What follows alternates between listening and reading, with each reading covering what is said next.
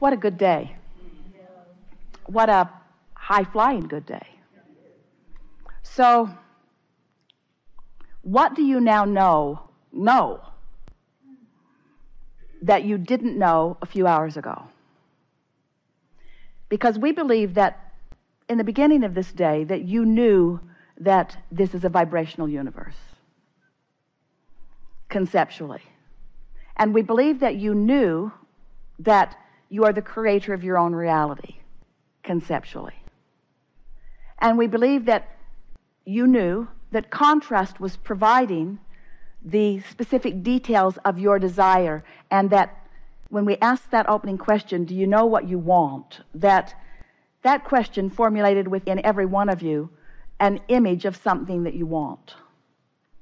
But these are the new things that have happened today, and this is the new resonance that you have found as a result of this conversation.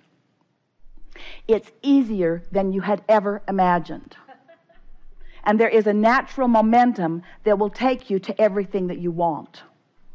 And that directing your thoughts and therefore encouraging momentum in one direction, which causes you to no longer encourage momentum in multiple directions, gives you a definiteness of purpose that will yield to you evidential results in a faster period of time.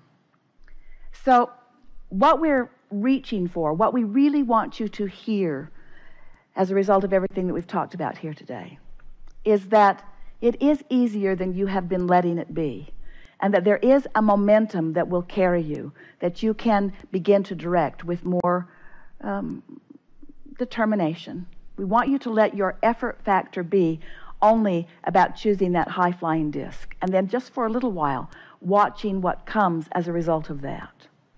But the significant thing that we can feel that has happened within you here is that you are now accepting that your point of attraction is a pliable thing, and that the earlier in the day that you identify it and accomplish it, then the more evidence of having done that will show itself to you. It is our desire that you will, for the next 30 days, make a decision that your first question to yourself when you find yourself conscious in the morning is, am I on my high-flying disc? Am I on my high-flying disc? What thoughts could I think that would put me there? And then as you're moving through the day, if the next important question that comes to you is, I can feel myself slipping from my high-flying disc. I have 17 seconds to do something about it. Can I stop this slight momentum in this 17 seconds? And then see yourself do it. The next thing that we think you've gathered from this conversation is the understanding of laying new pipes. That you stand as the receiver of whatever is in the pipeline that you have carved out. And that every thought you think that feels uncomfortable when you think it is literally carving out a pathway to unwanted things. Unwanted when you get there, and unwanted on your way to getting there. So we think the combination of knowing that you have the ability to get on this high-flying disc, knowing that it's logical that you'll fall off for a while, but that you have 17 seconds to try not to, and that if you apply yourself a little bit, that you have a pretty good chance of staying on, of knowing that as you do 100% of your affirming when you are flying high, at the time that you're sitting around with friends and you're all laughing so much that you can hardly understand what the other one is saying because you're having so much fun, that's the time to make your affirmations to the universe of what you want. When your children are at their happiest, that's the time to affirm to them who you know them to be. When you are feeling at your best, that's the time to keep that momentum going by talking further, by adding more words to it. And any time other than that, be as quiet as you can be. Let no teaching moments ever come from anything less than your high-flying disc. Don't try to teach yourself from anything less than your high-flying disc, and don't try to teach anybody else from anything less than your high-flying disc.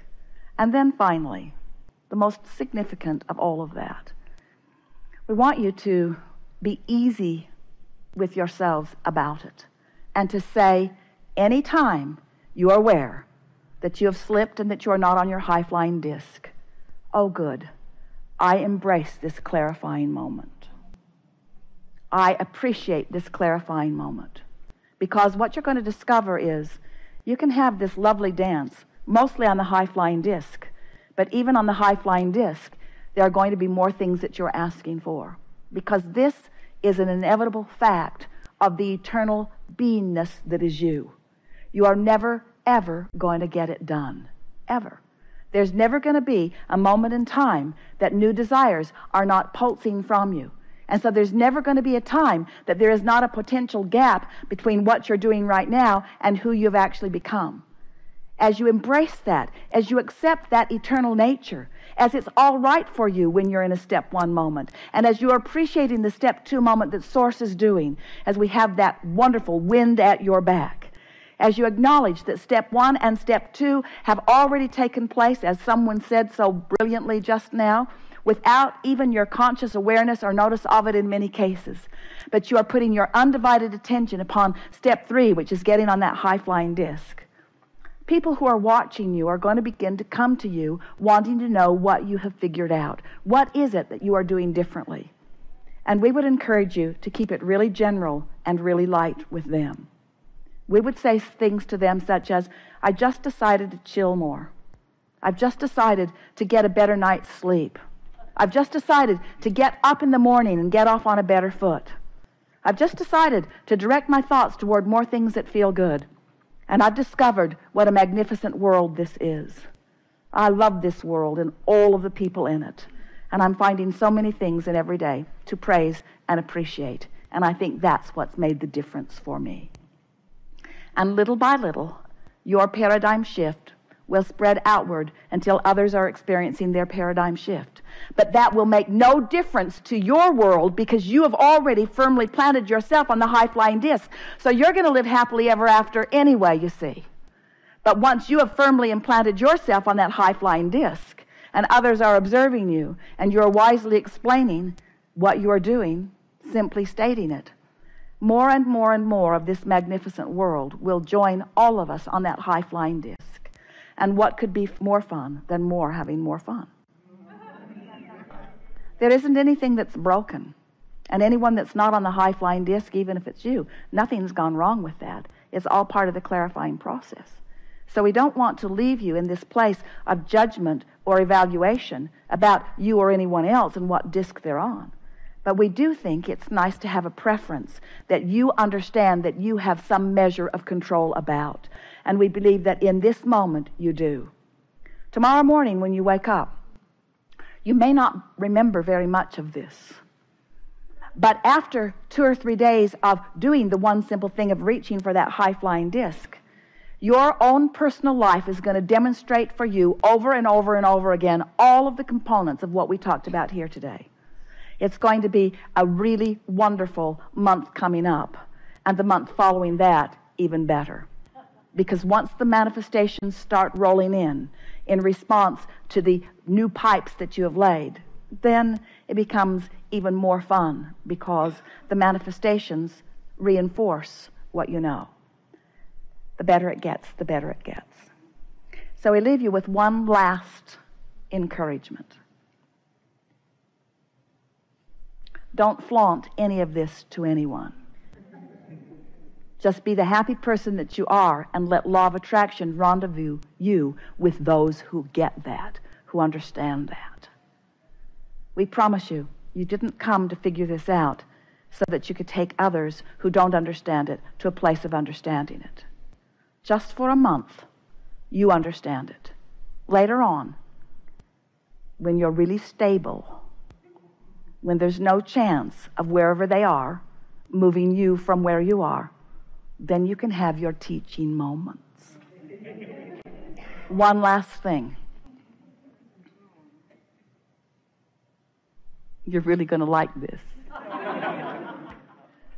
The only moment that is an effective teaching moment is when you are on the high-flying disc, and so is your student. We've enjoyed this interaction more than words can convey. There is great love here for you, and as always, we remain stubbornly, joyously, eternally, infinitely, deliberately in the vortex.